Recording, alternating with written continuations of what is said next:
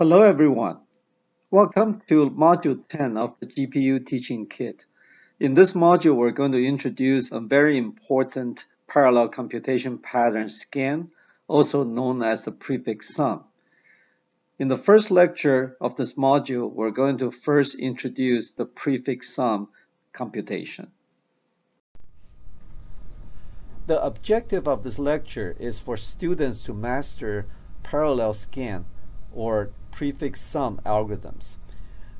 Scan is a frequently used computation for parallel work assignment and resource allocation.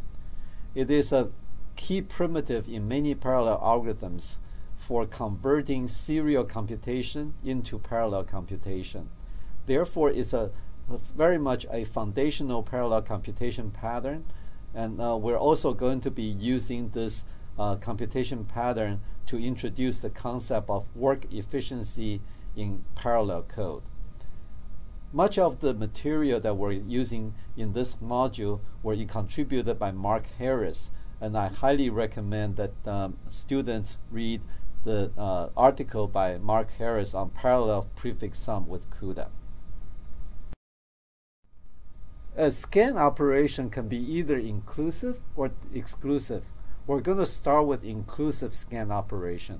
The definition of inclusive scan operation is that it takes a binary associative operator circle plus and an array of n elements, x0 through xn minus 1.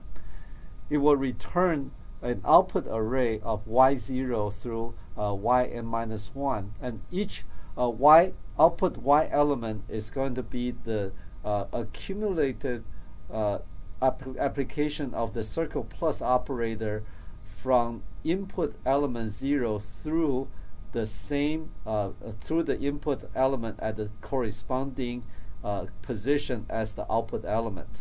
So y0 is going to be just x0, and y1 is going to be x0 circle operator circle plus x1. So essentially, the application of the circle plus operator from x0 to the corresponding input element position of y1.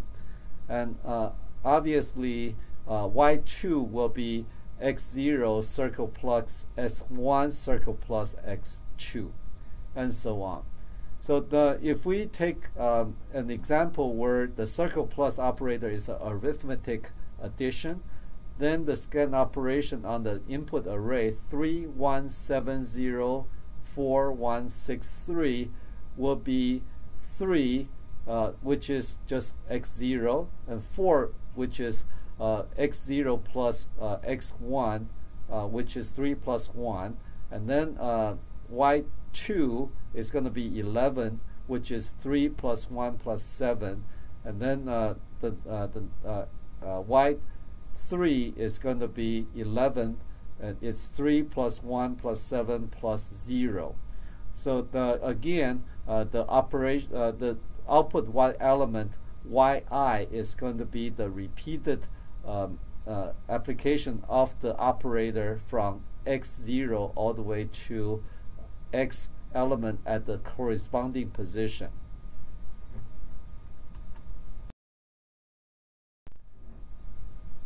This slide shows a typical application for inclusive scan. Assume that we have a 100-inch sandwich that we would like to use to feed 10 people. And we also know that how much each person wants in terms of inches. And here we show that the first person wants 3 inches, and the second person wants 5 inches, and the third person wants 2 inches. The question is, how do we cut the sandwich quickly so that we can distribute the sections of sandwich to all the people who want a section?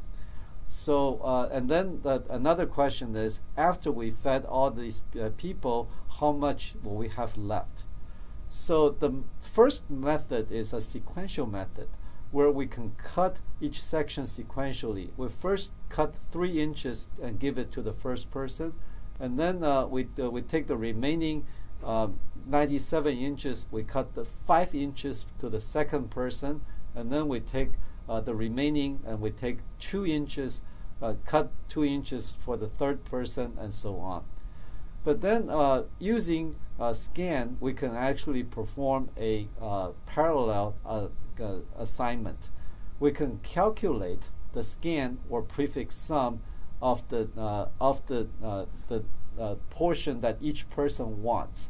So the output of the scan operation from the input 3, 5, 2, 7, and so on will be 3, 8, which is 3 plus 5, 10, which is 3 plus 5 plus 2, and so on. And the last one will be 61. And 61 would be the total number of inches that all the 10 people collectively wanted. And so we can, at this point, we know that we will have 100 minus 61, which is 39 inches left. So this, if we can calculate the prefix sum, we actually can simultaneously identify all the cut points that we need to make in order to create the 10 portions that each person wants. So if we can perform the scan operation very quickly, we can actually enable a method where we can have 10 people, each has a knife, and we can tell every person the cut point that the person should be aiming at. The first one should be aiming at the 3rd-inch point, and the second person should aim at 8-inch point. The third person should aim at 10-inch point, and all of them can just cut in parallel and generate all the 10 sections in parallel. And this is fundamentally the reason why scan operation is very important in converting a sequential computation, which was method 1, into a parallel computation, which is method 2. In terms of programming, we are showing a typical application of scan in writing code. So in the slide, we see that we have a for loop with a recurrence that is in the sequential form. Every iteration, the output j of that iteration is going to depend on output j minus 1, which is the output of the previous iteration, plus some kind of function of the that is calculated in the jth iteration. So if we look at this, it's a very sequential recurrence computation where we compute the output of one iteration, we go to the next iteration and compute the output for that iteration based on the output of that previous iteration and some results from the current iteration. So it appears that the computation is very sequential. Every iteration needs to build on the previous iteration. In order to convert that into parallel code, we're going to use scan operation, and we're going to compute all the f computation for all the iterations because they don't depend on each other. So we assign them all into a temporary array, and then we do a scan of on the temporary array and then assign that to an output array, so that if we can do scan in a parallel way, then we can compute the output array in a parallel way. This is the foundation for formulating sequential computation into parallel computation, and this is a very frequently used pattern that we will be seeing in many parallel computation. And this pattern can be found in the implementation of sorting algorithms, string comparison algorithms, the parsing lexical analysis algorithms, and the polynomial evaluation algorithms, and tree operations and histograms, and so on. There are many other real-world applications that can benefit from scan. For example, if we have a large number of people who want to apply for campsite slots. Some of them may need to have multiple positions because they have a bigger tent. Some of them may only want to have a small number of slots because they have a smaller tent, and so on. And the farmer market space, each farmer may have different amount of goods that they want to sell. So some of them may want to have a bigger storefront, some of them may want to have a smaller small front. And allocating memory to parallel threads. So we have a consecutive memory buffer that we can allocate to the parallel threads. Some of them may need to have larger amount of memory. Some of them may want to have smaller amount of memory. In the communication networks, sometimes we need to allocate memory buffer in network switches and among different communication channels. And some of the channels may require more buffer. Some of the channels may require less buffer. So once we understand the needs of all the parties involved in all these applications, we can perform scan operation to calculate the cut points of that we can use that to simultaneously allocate the sections of space, just like how we cut the sandwiches in that first example to all the parties involved.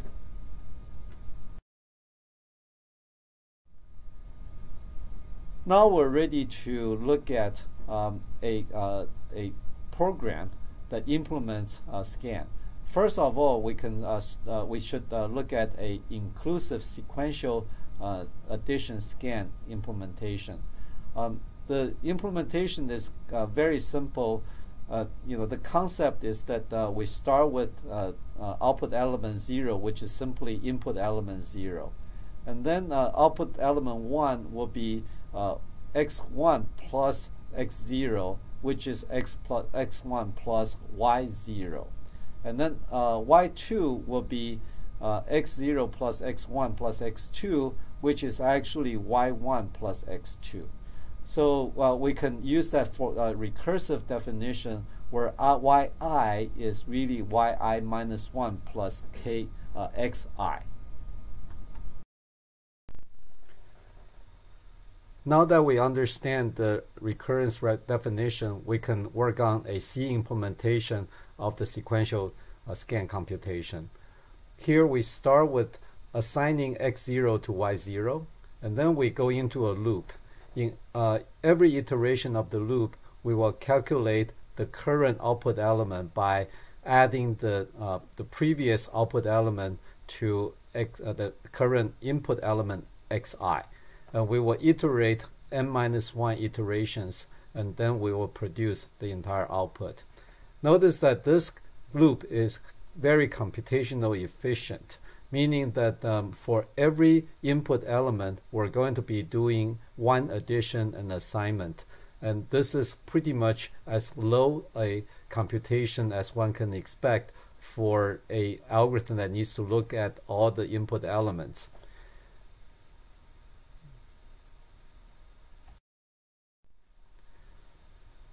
Now we can start looking at the various parallel implementations of scan. We start with a naive inclusive parallel scan implementation. Here we assign one thread to calculate each y element, and we can have every thread to add up all the x elements needed for that y element. For y0, we just get x0. For y1, we get x0 plus x1. For y2, we have x0 plus x1 plus x2. And obviously for yn-1, we have x0 plus x1 plus x2 plus plus x minus 1, n-1. And this is a very parallel algorithm. And we have lots of threads, and each one is working independent of others. However, this algorithm misses an important point. That is, the parallel algorithm should execute faster than the sequential algorithm. Here, the last thread that calculates yn-1 actually need to do all the calculation that a sequential scan algorithm needs to do to calculate all the output elements. So we essentially would not have any speed up if we need to wait for all the threads to complete their work. And therefore, Many people will tell you that parallel programming is easy as long as you do not care about performance. Here we have lots of parallelism, and each thread does independent work, but we are not getting any performance improvement. If anything, with limited resources, we will likely have a slowdown compared to the sequential algorithm. GPU programming. This is the end of the introduction to the toolkit. Thank you.